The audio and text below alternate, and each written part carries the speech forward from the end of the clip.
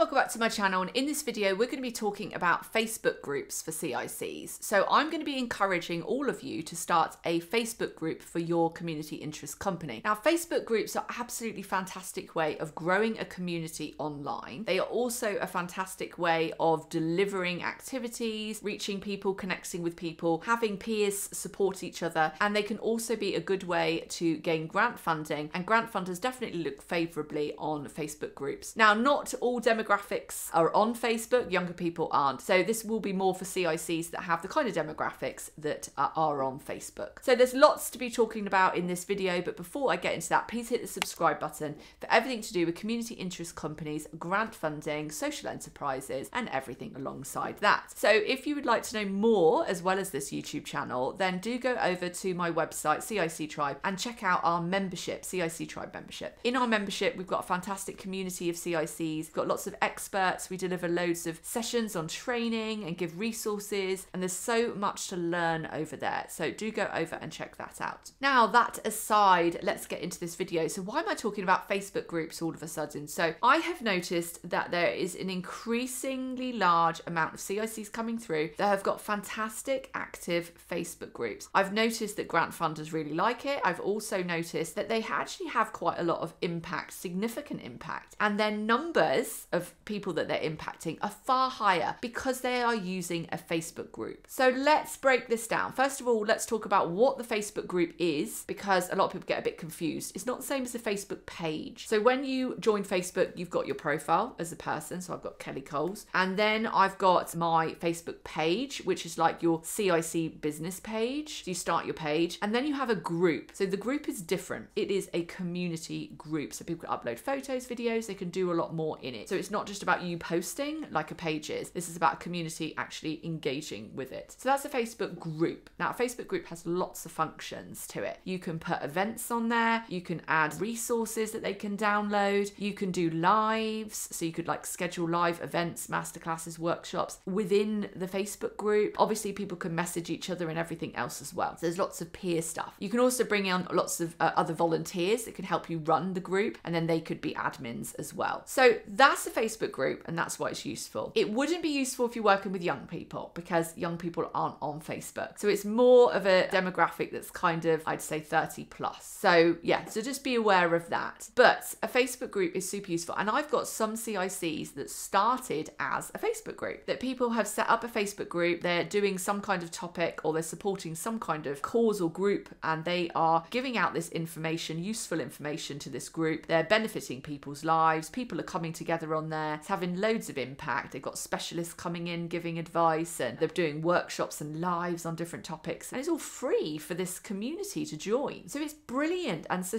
I've seen some CICs, they've started there, and then they have decided to think, well, I'm doing all this work, like it's voluntary work, it's community work, but it's online on this Facebook group. I'm doing all this work unpaid. Is there any way I could set up as a CIC and get funding for it? The answer to that is yes, you absolutely can. What I would say is you might want to grow it a bit so it's not just the Facebook group. So you're not going to the lottery or whatever with just the Facebook group. I'd expand it a bit. I'd encourage some of the people in the Facebook group to do meetups. I would do some in-persons as well, maybe every quarter or something. But absolutely, the Facebook group is certainly enough to be the base. And you're going to have fantastic statistics as well, because you're going to have so many people in your group. Now, one way you can grow your group is through paid ads, but also just by engaging on other groups. It's a bit of a chore, but if you put that groundwork in, it will really benefit. So you go over to other groups and you start to, talk to them about your group, and people will naturally come over. Another tip is make sure the Facebook group title isn't your CIC title or your name. So you want the Facebook group title to be about the community, to target and hit home to the community. So say it's parents of SEN children. You would actually put that, so maybe your local area or something, or if it's a national one, then it would just be UK, parents of SEN children. Then you know that those people, when they search for that, that's what they'll search for. They'll find it, then they'll join. So if you create the name to be who the community is, so it speaks to them, and then after that, you could always put a dash, and then you could always put their then your CIC name. But at least then they'll see that first part, which is talking to them. It's saying this is for you. So then they know to join. So you always do it as private joining, so people will join and you have to let them in. That's